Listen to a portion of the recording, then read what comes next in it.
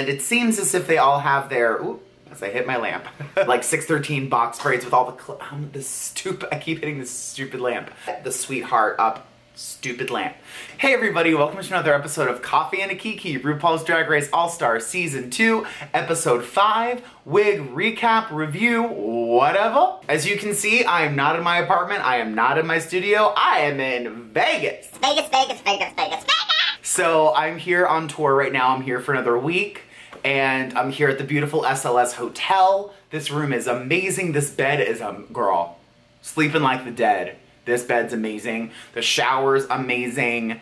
If you guys come to Vegas, stay at the SLS. It's great. It's beautiful, and it's kind of on the side out of the way, so you're not in the middle of everything, but it's close. It's right on the monorail. It's great. I love it. Anyway, so this is my coffee mug of the day. This is from Perk, P-E-R-Q, which is a coffee shop that's actually in the hotel. Like I said, I've never been to Vegas before, so there's restaurants and coffee shops and casinos and shops and stores and all of this stuff in the hotels is crazy. There's also a Starbucks across the street, but it was too much for me to even put on pants and a shirt and shoes and go to the lobby to get this. So I was not gonna go across the street to Starbucks and back. No. I got two large iced coffees, each with an espresso shot, and I got a cinnamon roll. And it was $20. 20. I bit into that cinnamon roll and I was like, oh, this is a $7 cinnamon roll. This is good. And then I drank the coffee and I was like, this is a $7 coffee. This is good. So, Perk, I like them. Come to New York, please. I will support you. Thanks. All done. Number 2. So where we left off last week, Alyssa Edwards was eliminated and the girls all come back to the workroom and Fifi's sitting there talking about, you know, how she thought it was fitting for her to go home because of the critiques that she was getting and how she didn't feel that it was fair for, you know, Alyssa to be not having a look on par with everyone else, but then the judge is saying that it's okay because she's Alyssa Edwards. So then the lights come up and they reveal that the eliminated queens are there behind the mirror and they're there to get their revenge. The eliminated queens all march back into the workroom and they're all in their 2-in-1 look.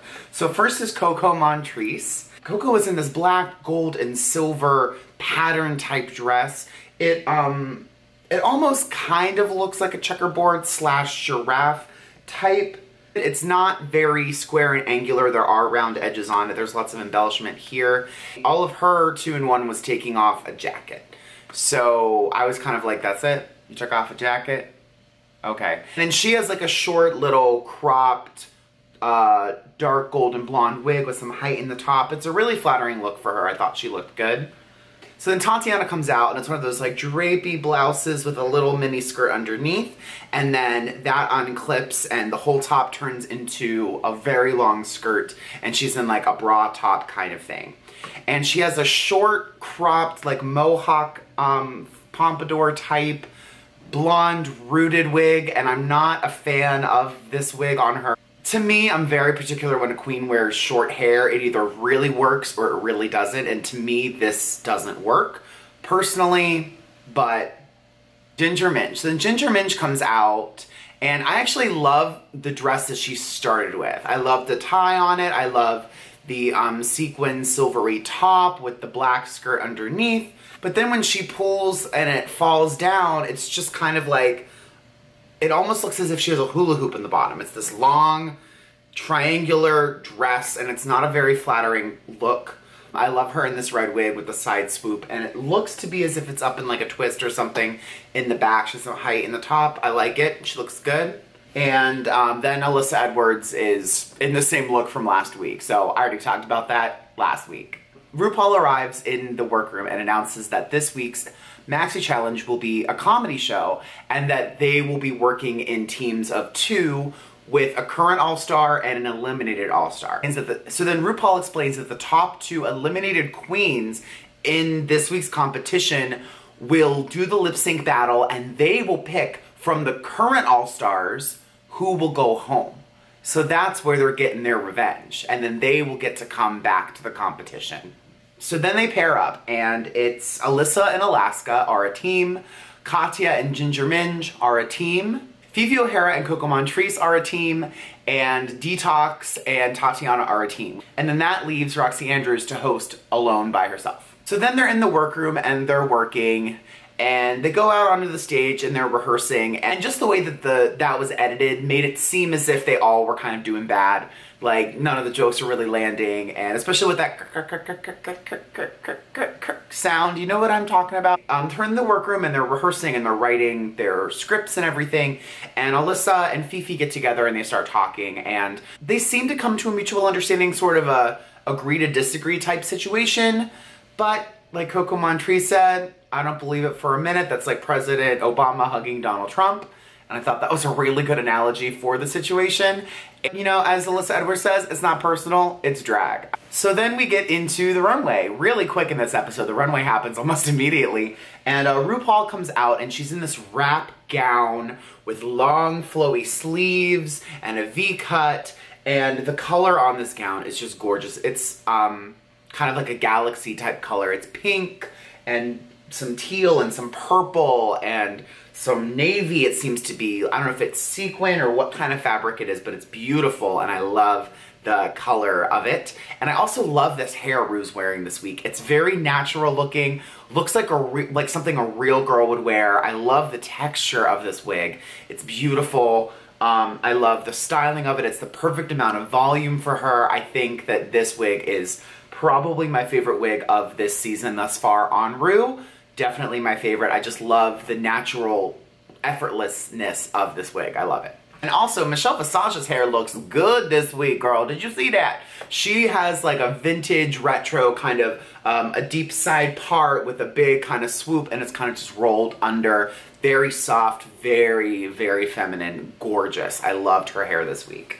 All right, and then the challenge starts, and Roxy Andrews comes out as the host, and she starts in this really pretty floral type bodycon dress with a long sleeve and a high collar, and I love the colors on her. It's like a green, yellow, pink type of thing, and she has this beautiful wig on, and it's like a golden blonde. There's a little tiny mini root to it. The styling's really pretty. The only thing about this wig that I don't like, and I've noticed this in drag wigs, I've noticed this in real girl wigs, is the part. And it's like, like from afar in the shots, it looks really good and really realistic from far away. But then when you get up close, it just kind of looks like a mess. And I have a decent screen cap here. You could just see the edge of the line. And basically all this part is the hair was plucked out of the lace. It seems to be about 1/4 to 1/2 inch of pluck. And then you put concealer over it, and the theory is that it makes it look like a part, when in reality it kind of just looks like you have a bald spot and a hole in the front of your wig. I'm not a fan of this personally. People do it. There's a lot of things that people do that I'm not a fan of, right? Bitter Bobby. So then Coco Montrese and Fifi O'Hara come out, and they are doing a scene, almost. So Coco's doing the same RuPaul's ghetto cousin from the projects like she did on her season, and then Fifi is doing like a ghetto chola pregnant thing, but her accent is like really inconsistent and is going in and out, so the chola thing just didn't land for me at all. Fifi with the blonde box braids with all the clips in it, I think that look is really funny. I think the dress is funny. The pregnancy belly could have been better, but it's drag, so it's not a big deal. What did Tadra call them? Shanae nails? Something like that. I love the really long curved, I'ma cut you nails. I like those. Those are fun. And then Coco Montrese has that big, huge fake ass on, which always cracks me up in the way she's walking with like sticking her butt out. Killed me. I love the red bob. I think that's a really flattering look and color on Coco. That like blunt, severe, almost Nicki Minaj type silhouette bob. And I love the dark like candy apple red on her. It's great. And she's in like a leopard print bodysuit with like a harness over it, hot pink thigh-high boots, like just a mess of an outfit, and it works for the character. Okay, and then Roxy Andrews comes back out, and now all of a sudden she's Tasha Salad. So I've been referencing her looking like Tasha Salad with the face and everything basically every episode since the show started, and then here she is actually as Tasha Salad, and the jokes weren't landing for me. It wasn't that funny, and like the accent was inconsistent and all of that, so wasn't really a fan. Okay, then Alyssa and Alaska come out, and I love when Alaska goes glam. I love it. She looks stunning. I love her in this long red gown. The hair is very simple, but it's very, very pretty. I think this is a Wigs by Vanity. I think, because it looks to be like the shade of RuPaul color that they were carrying for a while.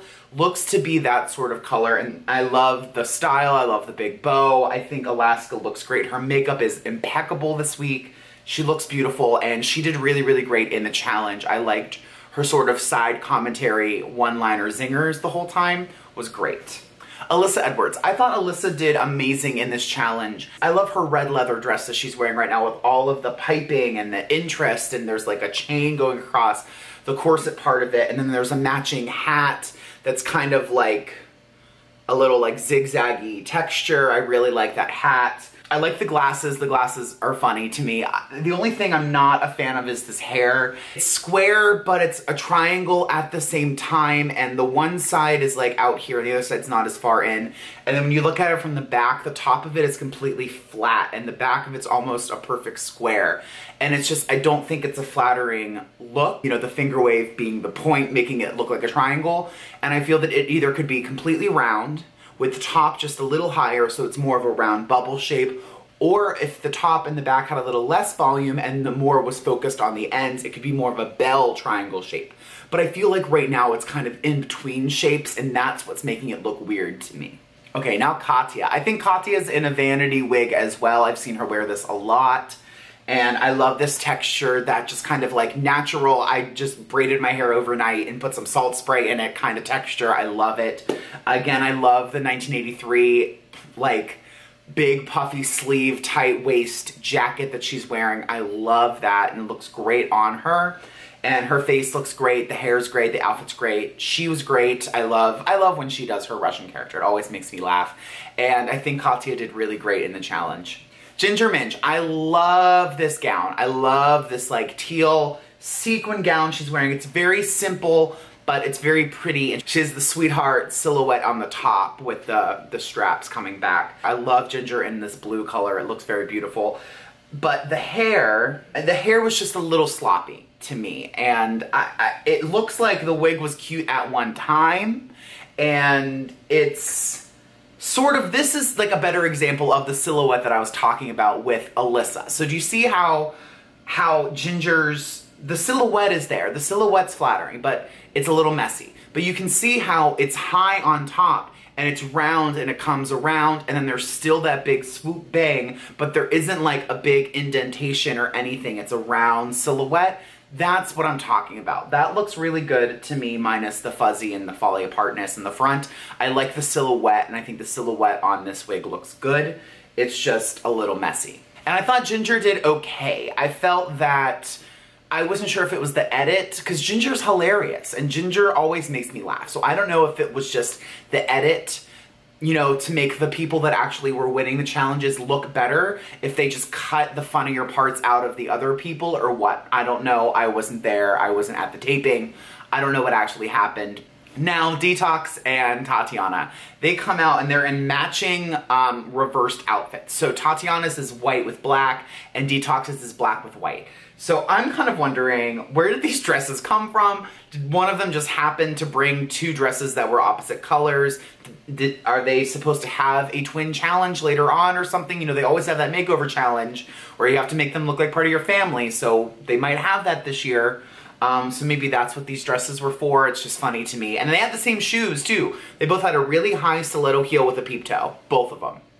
Weird. I love Detox's crazy old lady hair. So funny. That silhouette is hilarious. I love Detox in a fun color wig anyway, and this dark rooted gray is no exception. I love it. She looks great. I thought Detox was very, very funny. Like the judges said, her words were a little muddled. I did have a little bit of a hard time understanding what she was saying because of the accent she chose for her character, but for the most part, she was great and hilarious and everything landed. And then Tatiana, I love this look. I thought she looked beautiful. I love her in a blonde wig. I love the silhouette and the softness and the femininity of this wig. I think she looks beautiful. Her face looks beat. It's beautiful, but like it could have some more hair. You know me, I'm always more hair. Put 2 or 3 more wigs on the back of it. I'm happy. Give me that volume, girl. I just feel like it could be a little fuller. Not that it looked bad. She is very, very thin. So having not a crazy amount of hair on her head works for her. She can pull it off. But I felt like during the lip sync when she's moving around that she could have used some extra hair. Especially next to Alyssa and that big blonde crazy monster that I might have made. I'm not sure. The amount of hair there was definitely like, she had a really thick wig with 2 packs of hair in it and she just had a regular wig. So it's kind of like, okay. Yeah. But I think overall she looked great. I just felt like she could have used some more hair. Even though I loved the hair, I felt like there could be more of it. Thicker, fuller, luxurious hair. And they get into the critiques and then they announce the top and the bottom of the week. So the bottom 2 of the week were Fifi and Roxy, which means that Coco and Ginger are gone again. They're out of the competition once again. And the top 2 were Alyssa and Tatiana. So then they go back in the workroom and they're talking and Fifi's sitting there saying, I'm not gonna sit here and beg to come back. I was fierce. I nailed it. I knocked it out of the park. I was great. I deserve to be here. And then Roxy, you know, kind of cried a little bit and said she also deserved to be there and she wanted to be there. And from the time the episode started, I knew it was going to be Fifi going home, much like last week I knew it was going to be Alyssa going home. And then, in a twist of fate, RuPaul announces that both Tatiana and Alyssa are safe. They're both safe. They're both still in the game. And this, I literally covered my mouth because I was not expecting this. They each get to pick someone that goes home. So if one chose Fifi and one chose Roxy, they're both out. But they both chose Fifi, duh. So she was out. I really am rooting for Fifi and I do definitely think she's talented. And it's just, she's getting so much flack on Facebook and Twitter and everything. And people are just freaking nasty. And it's a TV show, people. It's a TV show. It's not that big of a deal. It's not that big a deal. It's a TV show. It's edited. Like, yes, she really did say those things. But you don't know what context they were said in. You don't know what other people said to provoke her. You don't know what other people have been saying since day one. The producers are only showing you what they want you to see. And none of us, except for the girls on that show, know what actually happened. So everyone's going in on Fifi on Facebook and social media, and I'm like, I don't care, it's a TV show, it's edited, I don't care. Everyone that I know that knows Fifi, that has worked with her, says she's lovely. So that's what I'm gonna take away from this, is that Fifi's lovely in real life, and you don't know what competition does to you. You're locked in a hotel room when you're not recording. Like, you're locked in there. They lock you in, they tape your door shut. That's what you do. Like, you're at the studio recording all day, and then when you're not there, you're locked in your hotel room. And as somebody that's in a hotel room right now, except for when I have to go to work at my theater, I mean, I have a rental car and I can go and do things. I went to the outlet mall yesterday, but still, being in this hotel room, yesterday even, I was waiting for someone to Skype me, and I was getting cabin fever. And that was only like 3 or 4 hours that I was in here by myself, not 3 or 4 weeks. So, if I always say that I would never go on Drag Race because I know how I am in stressful situations. I would go off, I would go crazy, I would be that bitch. That would be me. Is that really who I am every day in the world and my life? No. But in that type of situation, the stress that they put you through and the mind games that these producers play with you, I know that I would snap and that I would go crazy. But, I'm just saying that it's a TV show, you guys. Don't believe everything you see on a reality show. You don't know what actually happened. And just, leave Fifi alone. Just leave her alone, please. There's more important things going on in this country and this world than Fifi O'Hara being a bitch on TV. And get your priorities in order, people, okay? Oh, and then my 3 special shout outs of this episode are Detox with her foot in her mouth. Literally with her foot in her mouth. Alyssa Edwards blazer, I need it, girl. I'm gonna text her once I get off this camera and ask her where she got it because I need it in my life right now. And last but not least, pork chop. Just stank, face, house down, boots, shoes, sandals, stilettos. Done. So that's it. Thank you guys again for tuning in and watching this week's Coffee and a Kiki, RuPaul's Drag Race All-Stars Season 2, Episode 5, wig recap, review, whatever. I hope you guys enjoyed it. Please be sure to give me a thumbs up. Also be sure to check out all my fun social media links down in the box. My Facebook, my Instagrams, my Twitter, which I never use, my email address, and my website are all down there in the box. Also be sure to check out bobbypins.com where I have a wide selection of synthetic lace front wigs, wefting, combs, clips, blocks, rollers, stands, etc. Everything you need to get your wig projects done right. Be sure to like, comment, subscribe, and share, and I will see you guys very soon for another fun video. And remember, hashtag, it's called a wig.